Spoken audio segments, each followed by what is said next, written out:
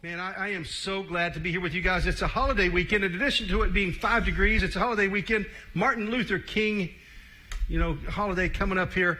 And, I kind of wonder, when you think about Martin Luther King, what's one of the first things that comes to your mind?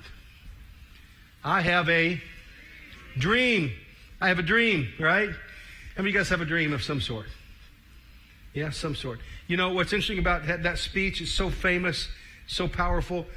He had a dream of something great coming true, and you can see the fruits of his efforts still today, and it's very cool.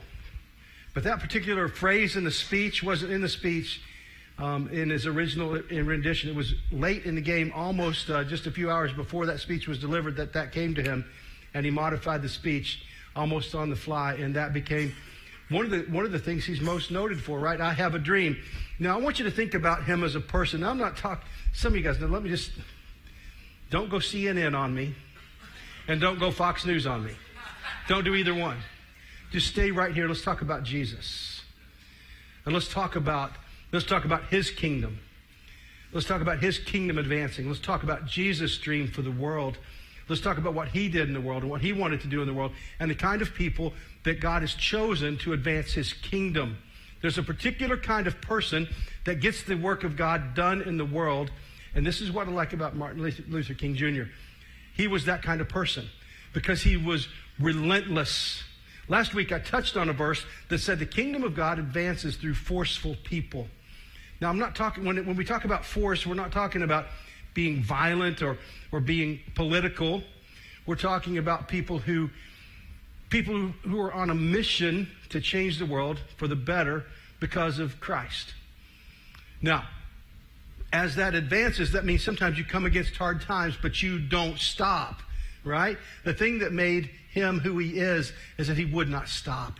He was relentless. Let me ask you, how are you at being relentless? Are you relentless in the pursuit of your dream?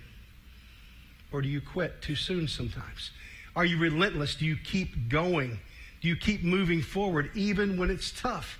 Or do you stop short sometimes? Which one are you? Are you more likely to quit? Or are you more likely to keep going? Which kind of person are you? In this series, The Last Era, Erwin McManus is writing the book, and I think his primary drive is to help us become people who don't quit too soon. Because the reality is, most of us in our culture, we quit too soon. When we hit opposition, we quit. Martin Luther King Jr., if he had hit some opposition and quit, would we know his name today? When he hit opposition, if he had quit, would you know who he was today? It certainly wouldn't be a holiday named after him. You would never remember that speech because that speech never would have been given because he would have quit long before he got to those steps, long before he stood in that place and delivered that speech and he had that dream that the world took part in. If he had quit, no one would know who he was. And friends, this is why I'm excited about this series. This is why I'm excited that you're here. God brought you here today for this message. And for those of you online, he's got you here listening online for this reason today. And it is this. He's calling you to become a person who's relentless. A person who does not quit too soon. A person who keeps on even when life is tough. Even when you've got news that's hard, even when people stand in opposition to you, even when your health mocks you, whatever it is that you face, whatever challenge you face, God is saying to you, don't quit. Don't give up too soon. You're big enough. You're strong enough for the journey ahead. You have enough courage in you for what you're going to face. This is the core of the message that I want to get into today. But I want to start with this passage that really the book centers on, and it's in 2 Kings, and it's chapter 13. And the big headline is that the man of God, the prophet of God, a guy named Elisha, was mad at King Joash. And this is the context of it. I'm going to just kind of tell you the story instead of read you the text today, because I think it will help us more. Julie, will you hand me those arrows right there? Forgot those. Thank you, babe. So the storyline is this. Elisha is near death. King Joash calls him to the palace. And kings in that time needed men of God, needed prophets of God to help them in ruling over their kingdoms. It was important to know what the will of God was in a magnificent way because your kingdom would rise or fall based on what God was up to. And they knew it very well. Sometimes we forget that today, don't we? That our little kingdoms, we think that we can make them rise or fall. We really cannot. What happens mostly is up to God, but it's interesting that God also allows us to participate in what happens in the world. So in this passage, King Joash calls Elisha to his side because Elisha is dying, and everyone knows he's near death. King Joash is concerned about what's going to happen to his kingdom. So the prophet tells the king, listen, get a bow and get some arrows, and I want you to take that bow and I want you to shoot this arrow out through that window. I said, open the window. Yeah, put that apple on your head, brother. You ready? And he said, shoot. And he shot the arrow out the window. And the prophet said, this is what it's going to be like. You're going to have victory far out into the future, and you're going to strike Aphek, and they're going to fall. And then he says to the king, he says, now, I want you to do this. Take some arrows. And the king took some arrows. He said, strike the ground. And the king struck it 3 times.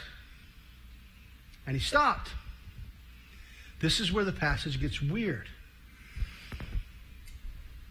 The prophet is mad at him. The text tells us the prophet, the man of God, was mad at the king. Why was he mad at the king? Because he stopped.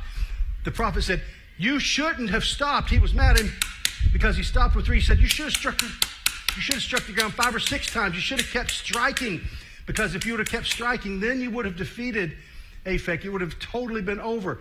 But because you stopped, you're always going to be at war. Here's the principle. Some of us are facing challenges in our life, and we dibble-dabble, and we strike it 3 times and we quit. We strike it 3 times and we quit.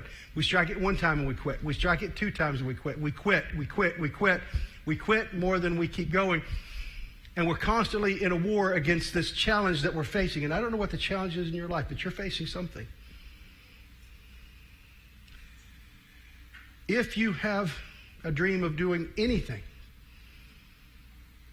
you will face challenges. And those challenges will cause you to want to quit. But the message from last week, this is the kind of the starting blocks for today, is, man, don't quit. The man of God was mad because the king quit. You see, the trouble was, it wasn't just that the king quit on that time. It was that the king was a quitter. He had become a person who quit everything too soon. It was a character flaw. Now, this isn't something that you have to live with. You don't have to continue to be a quitter if you've been a quitter. You can overcome quitting. You see, average people quit too soon. And average people die with their quivers full of arrows. That's what happens to average people. Now, the reality is we're all average at most things. Most things we're average. But there are a few things that God has put in your quiver. There are a few things that God has given you that are uniquely yours, that he sent you to use to change the world. There's a few things that he's given you, and your set of what's in your quiver, of what he's given you to do battle in the world, of what he's given you to change the world. There's a few things where you are not average. But the only way to overcome being average is to become a person who will not quit too soon. And this, my friends, is in your control. This is up to you. This is not up to God. Sometimes we blame God for things in our lives that we haven't overcome. We say, well, God didn't deliver me. No, God wants to deliver you, but he also allows you to participate in your own rescue. So that means sometimes it is that you become a person who, yes, has faith in God and what he can do, but you also must do the work. I'll give you a real live illustration. Okay? Our parking lot. Yesterday, if the parking lot had been cleared at 9 o'clock in the morning and had salt put on it, then the sun and the salt and the person clearing the parking lot would have worked together, and we'd have had a nice clean parking lot. All right? So was Was it God's will that the parking lot be clear this morning or not? I really don't know. I guess not. However, our parking lot clearing dude didn't make it till almost 3 o'clock. So he cleared it and he put salt on it. Could have put ice on it the way it looks. But anyway, so it's not clear. And the reason it's not clear is because we didn't get ahead of it soon enough. We didn't give the elements that God has already put in place, sun and salt, Phos and halos, coming together to clear the parking lot. We didn't give it enough time to do its work. So, is it on God or on us that the parking lot's not clear? I'll say more specifically on me. Partially on me. This is the harsh truth. I probably have to fire the dude that was doing our parking lot and get somebody else. Because he didn't do this is twice. You see what I'm saying? So sometimes we have to decide, is it on me? Is it on God? Is it on both of us? Is God trying to stop me? No, many times it's not that God is stopping us, that many times it's that we've chosen to be average. You see, average is about crabs in a bucket. You know about crabs in a bucket, right? Crabs in a bucket work this way. This is the legend of crabs in a bucket. If you put one crab in a bucket, it will crawl out. If you put 2 crabs in a bucket, neither of them will get out. Why? Because every time one of them tries to get out, what's the other one do? Grabs it and pulls it back, right? Because nobody wants you to be above average.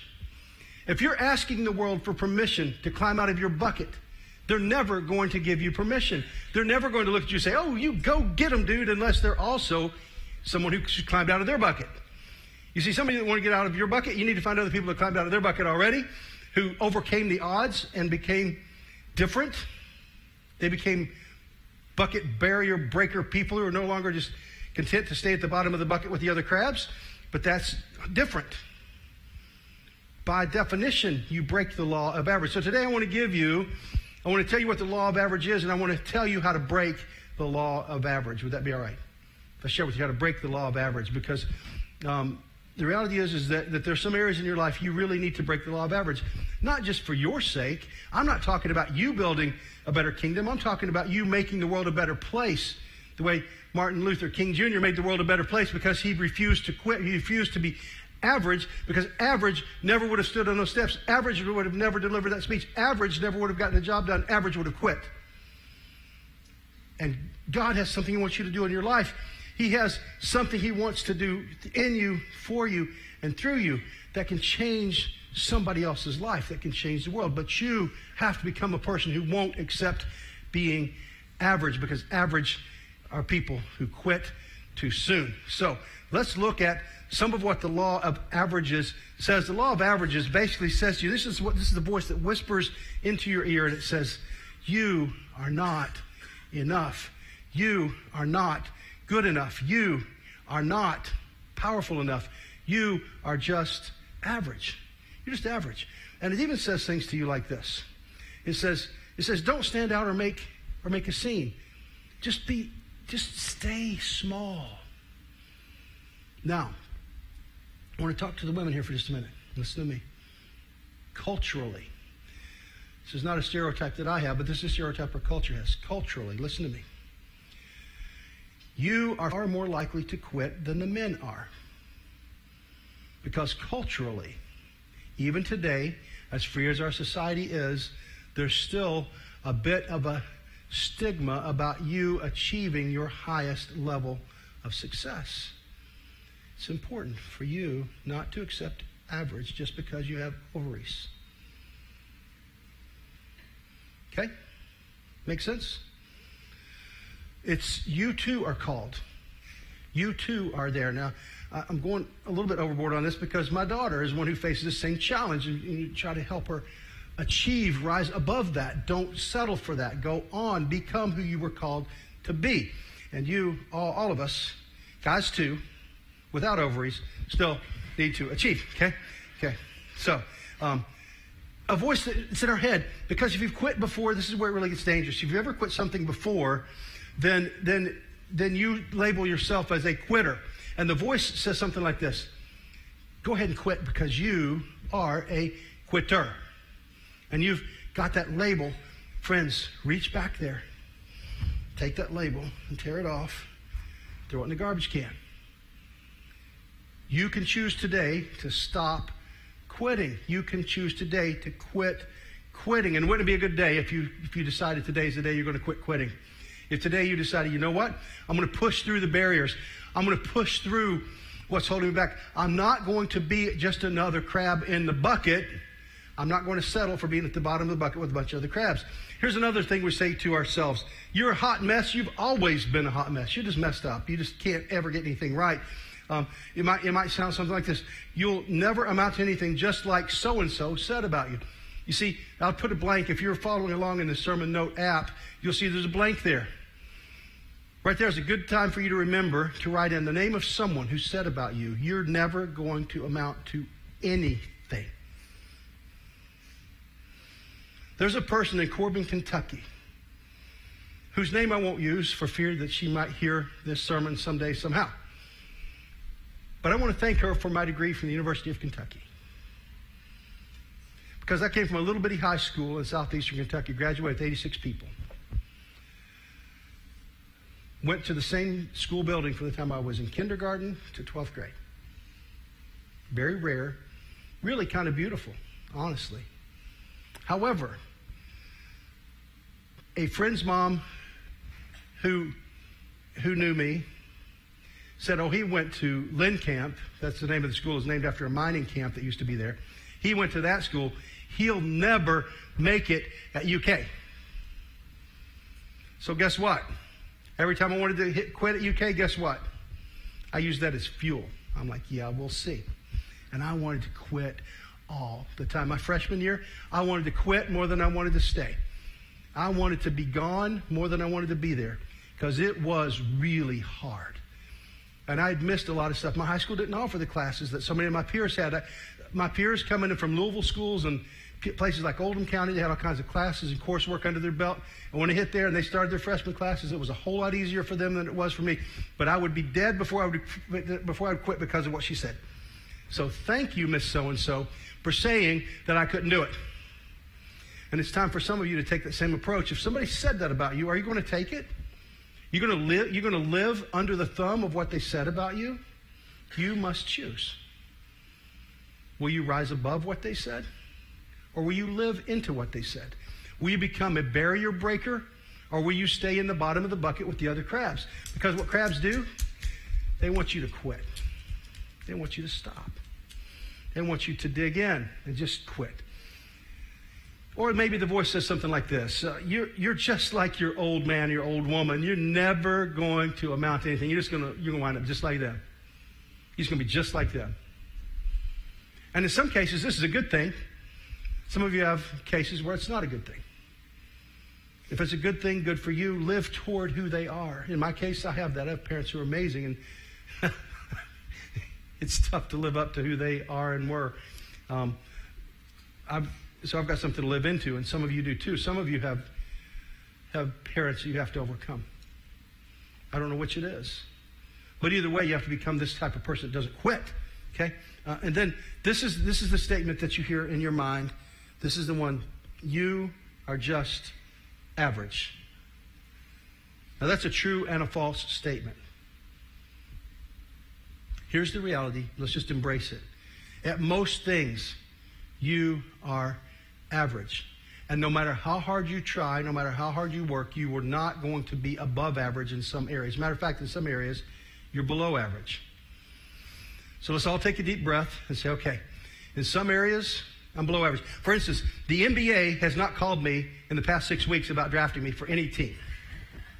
I don't know why. I mean, look at this. Come on. I mean, what NBA team wouldn't want this on their floor? You know what I'm talking about?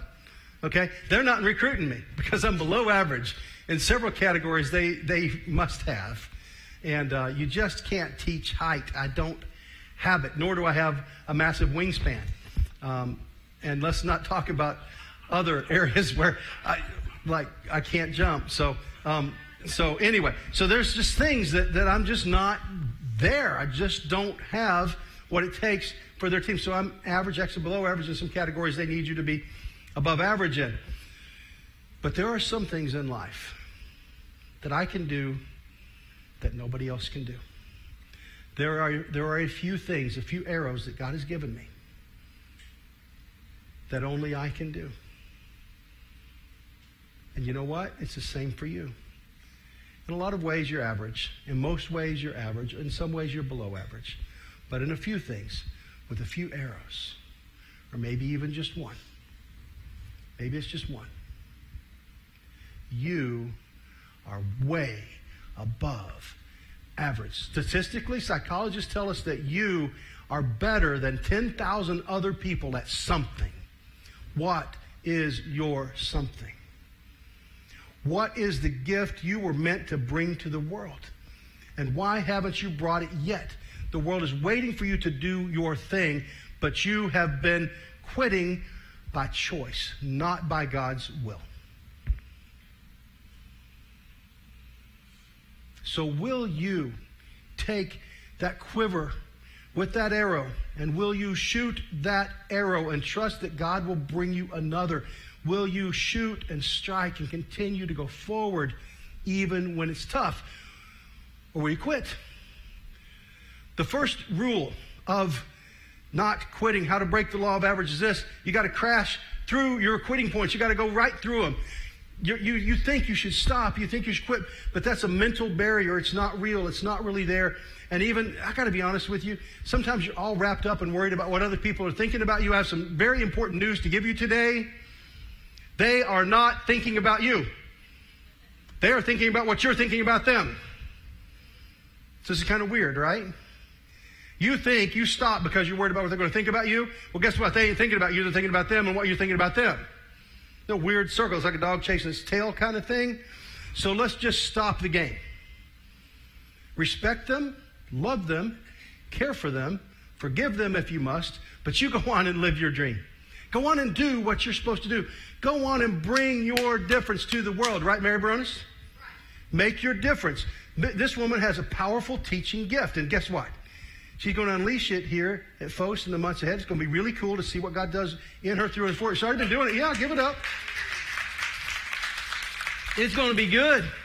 It's going to be real good because she has not quit. She keeps on and on.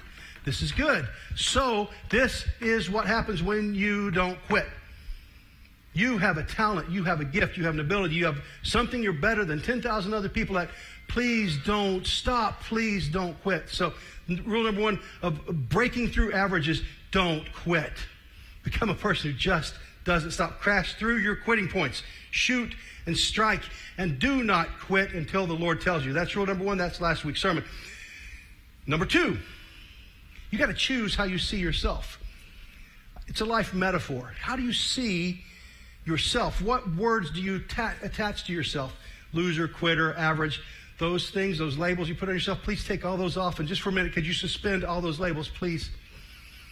And let me help you find a better label, a better metaphor for your life.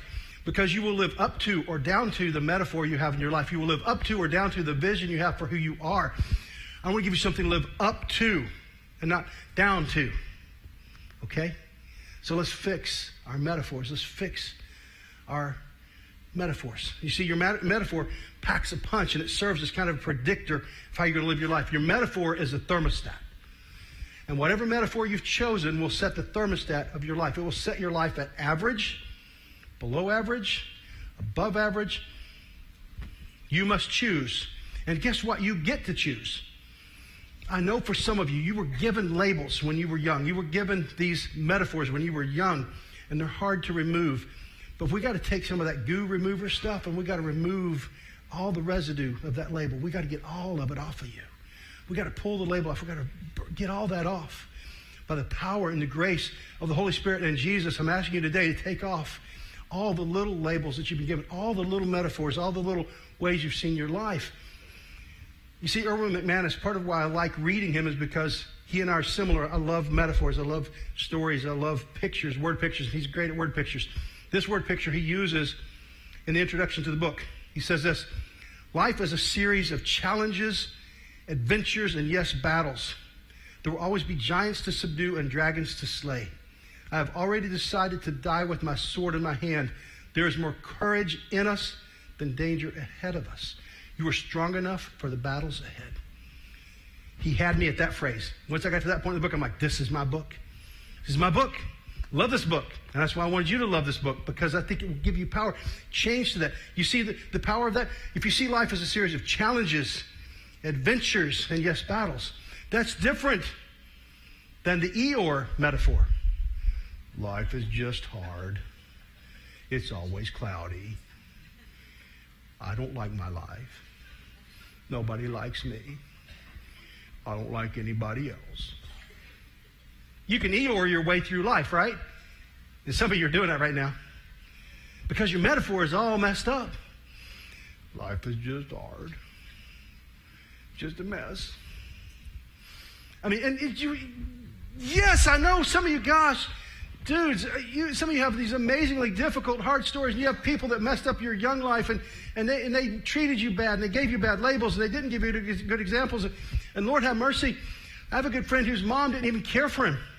She was so drug addicted and strung out. She didn't care for him at all. This child, when he was 3 and 4 years old, had to fight for every bit of existence. He had every morsel of food he had to find for himself. Dang, that's hard. But if he was standing right here to me, in front of me today, I would say the same thing to him. Dude, I know it was hard. I know you got bad labels. But friend, you are an adult now. It's time to choose your own label. It's time to choose your own path. Stop living in the past. Look forward, turn around, and face the future.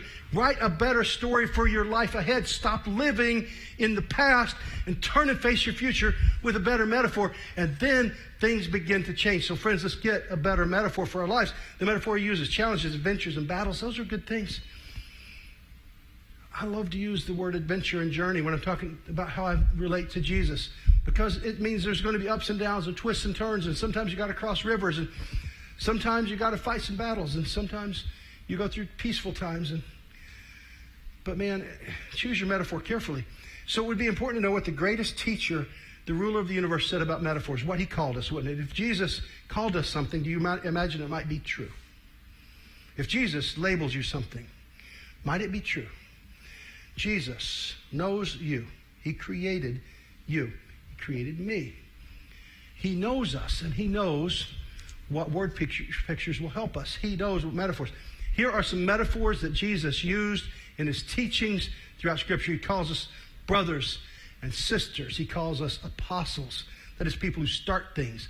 He calls us servants. He calls us chosen. Think of that. The God of the universe has chosen you. Listen to me now. The God of the universe has chosen you. He's chosen you. I know you feel forgotten sometimes by other people, but the people around you are broken. They're not God. Please accept God's label and reject other people's labels. He calls us workers. He says that we're salt or halos, we're fishermen, we're friends, we're guests of the bridegroom, we're a branch. Like on a vine, you're a branch. I'm the vine and you're the branches. Remember, if you stay connected to me, you're going to bear a lot of fruit. He calls us disciples and witnesses, managers. He calls us light. That's the word Phos. Jesus said, you're Phos. You're light for the world. He says we're shepherds, and he says we're sheep. Have you ever been both at the same time? You felt like a sheep, and you felt like a shepherd? Well, the reality is there's a lot of multiple meanings to this, isn't there? He says we're seeds. He says we're soil. I missed one a while back. He says we're soil. But you know my favorite one? This is my favorite one. He says you're a child. A child. But not just any ordinary child. He says you are a child of the Most High God. How about that? If you were a child of a great king, would you have some privileges and benefits? Yes or no? Okay, let me ask you that again. If you were a child of a great king, would you have some privileges and benefits? Yes or no? Yes. If you were a child of the king of the universe, who has control of everything, would you have some features and benefits to being a child of that king? Yes or no? Yes. You got it right. Who said that? Absolutely. See, that's the right answer. Absolutely. You've got amazing things that God wants to do in you, for you, and through you, because you are a child of the Most High God. This is great news. So if you've seen yourself as less than that, if your metaphor for life has been different than that, if you've been wearing a label that's smaller than that, your price tag is far greater than you thought. Jesus Christ bought that label for you. But what's amazing is God will allow you to accept it or reject it. Is that crazy? The God of the universe, He doesn't make you take the label. He says it's available. Here's the label I want you to have. You are my child of the Most High King, the God of the universe. And I want to give you the keys to the kingdom. I want to unleash what I want to do in you, for you, and through you. Please let me be your Father with all that means. Would you do that today?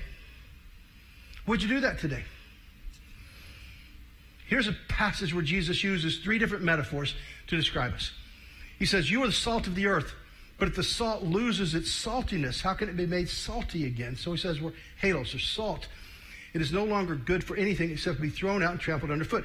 You are the light of the world. Phos, you are Phos of the world. A town built on a hill cannot be hidden. Neither do people light a lamp and put it under a bowl. Instead, they put it on its stand, and it gives light to everyone in the house.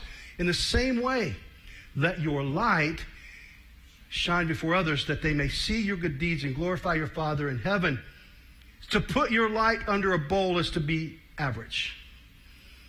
To break through average, to break the law of average, is to let your light shine. So what's it going to be? What will you do? Will you shine in a dark world even if it's unpopular? What metaphor will you use from this moment forward to describe your life? What metaphor, what image, what word picture are you going to use to describe your life? Listen to me. For some of you, it's never occurred to you that this is a choice. But friends, it is a choice. You have a choice to make about what metaphor you will use for how you're going to live your life. Choose this carefully, because you will live into the metaphor that you've chosen. Your life will take the shape, the characteristics of the metaphor that you choose. Do not choose too small. Do not accept a label that's average.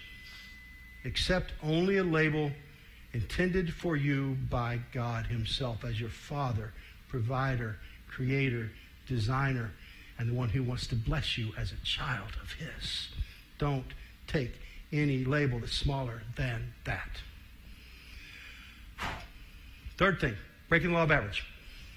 You got to repent of being a solo act. You don't do this sort of life. You don't do a life that changes the world. You don't do a life that brings your best gifts to the world by yourself. You simply can't do it by yourself. We weren't designed to do it by ourselves. We were designed to do it with God as the power source within, and with friends for the journey around us. Jesus constantly talks about our relationship with the Father and our relationship with other people.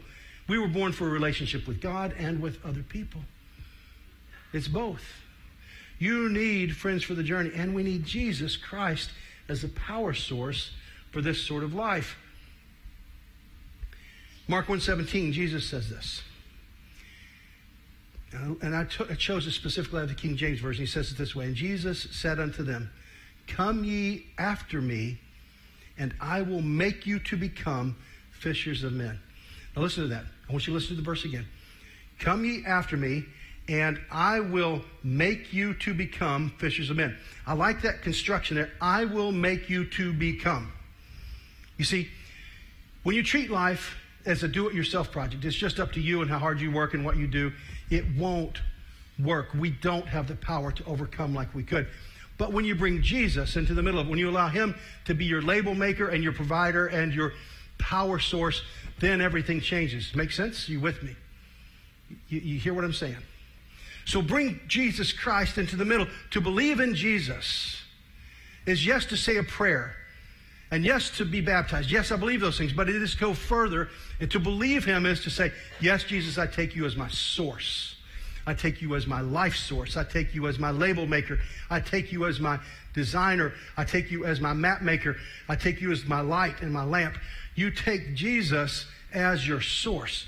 You take him as the one who's going to take you along the way. You see, you break the law of average.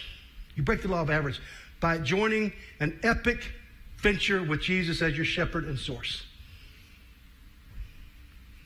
Right? Those three things. Stop quitting. Choose a better metaphor. And accept Jesus Christ as your Lord and your Savior with all of the benefits of being a child of God on a grand adventure with a Father who loves you more than you can imagine. These are the keys to being above average. And don't you want to be above average? Would you pray with me?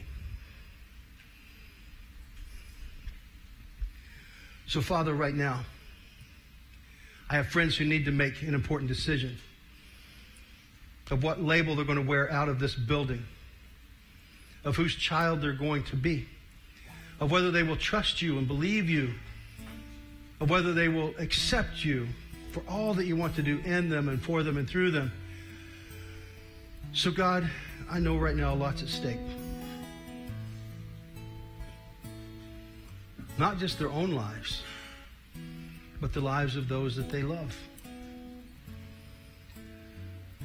So, Father, help us to surrender our wills to your will, our ways to your way, our path to your path. Help us to take off our little labels and live into bigger labels that you want to give us.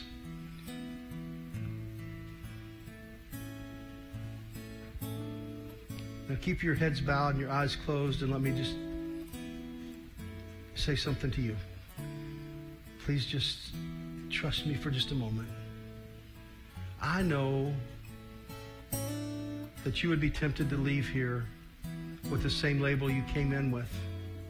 I know you might think you can just do this on your own, but I promise you, you can't. If you know that today is a day you need to allow Christ to become the focal point and your power source, and you're saying today, man, I'm going to step into that kind of life. I want to accept Christ with all he wants to give me. Without letting anybody else know, would you just raise your hand so I can just pray for you? Would you just raise your hand where you are? Just let me see your hand.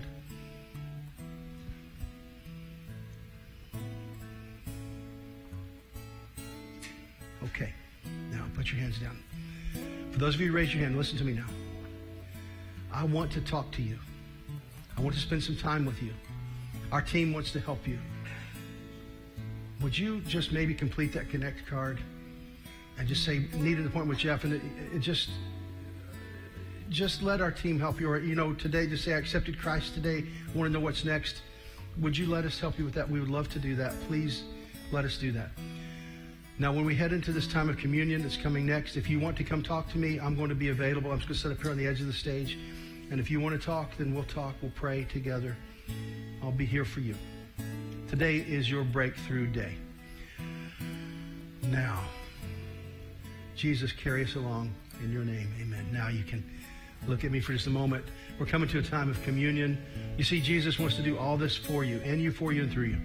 He wants to give you all these things. There are 4 tables across the front. They're tables for communion. You might call it Lord's Supper or Eucharist. There's a wafer and juice at each table that reminds us that Jesus' body was broken. His blood was shed. The Holy Spirit has been unleashed on the planet to give you a life like none other. And every time we come to these tables, we remember what God wants to do.